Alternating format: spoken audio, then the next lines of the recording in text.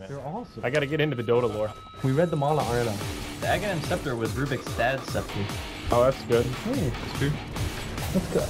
Why'd you saw someone else play it? That's my dad's scepter, dude. Yes. I mean, apparently there must have been more than one, because I see a lot of people buying them. This is a tough hold for NLG. Here we go. Last one to Ditya Ra. Bash comes out as well with the dead TL with no buyback.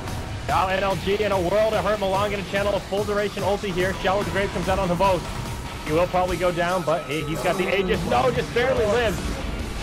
Now Dendi comes in. BKB on. Drops the hammer with the RP. The Spirit Breaker just crumbles in the fray. Yeah, good. Buyback from the Witch Doctor, but my golly, it's a massacre in the Radiant base. Yeah, I mean, this game I feel was lost a very long time ago. Like,